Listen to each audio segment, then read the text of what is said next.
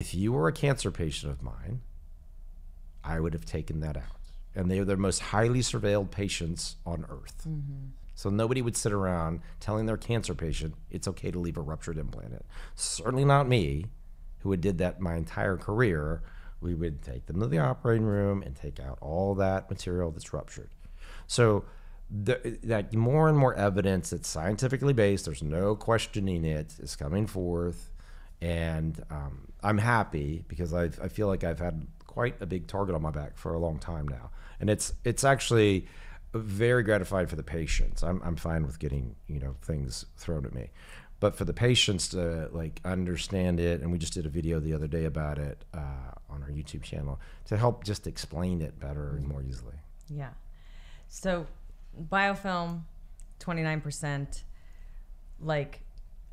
say if there's a rupture and it's, is it bad if saline is seeping into your system? Because they told us it was safer. Is it silicone? What's the percentage of that leakage inflammation problem happening? Poisoning. Yep. I'm going to use this to address the TMZ mold thing.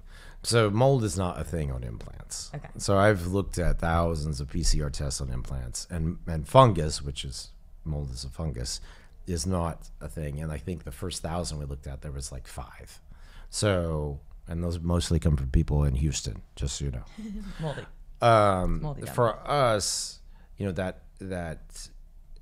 interaction, if you will, the saline should be sterile as it was placed sterilely in the operating room. And if it deflates, then you had a rupture, and people would call and come in.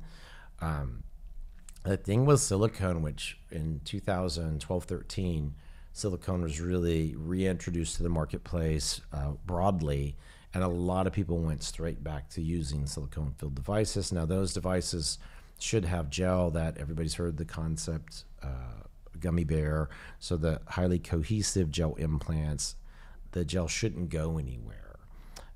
Still, if it's ruptured, my advice to you is to get that removed, because that interaction in your body may not serve you. That can really stimulate your immune system.